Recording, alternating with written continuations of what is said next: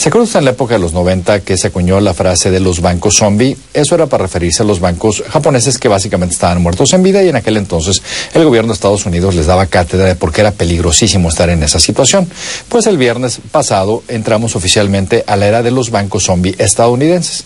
Pasó casi desapercibido un cambio en las reglas contables que permite que los bancos no reflejen a precio de mercado los créditos hipotecarios que tienen en sus libros sobre inmuebles comerciales, y esto ocurre en un momento en el que se van a vencer créditos hipotecarios comerciales por alrededor de 2 millones de dólares en los próximos 15 meses. En este momento, el nivel de desocupación a nivel nacional de locales comerciales es ya del 20%, 1 de cada 5.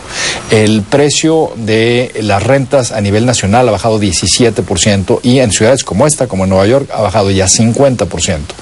El permitir entonces que los bancos no reflejen esta situación, básicamente es dejarles decir mentiras. ¿Por qué es esto tan peligroso? Básicamente los gobiernos, cuando tienen una crisis bancaria, tienen dos opciones. La primera es simplemente hacer que los bancos tomen el dolor de rehacer su negocio, es decir, forzarlos a que reflejen los hoyos que tienen, forzarlos a que recapitalicen, forzarlos a que vendan los activos malos que tienen.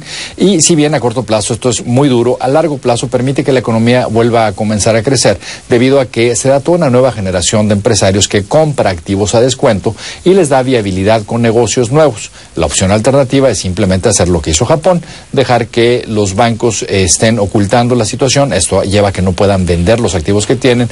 A la larga también hace que tampoco puedan salir a dar créditos nuevos, y básicamente el que acaba pagando a la larga es la economía. En este momento el gobierno de Obama parece que ha optado por esta segunda opción. Sin duda el principal propósito de esto es seguir cuidando a los bancos grandes, quienes, tenemos que recordar, son grandes contribuyentes a las campañas de los políticos. Esperamos que no nos vengan ahora 20 años de una economía zombie, como fue el caso japonés. Hasta la próxima.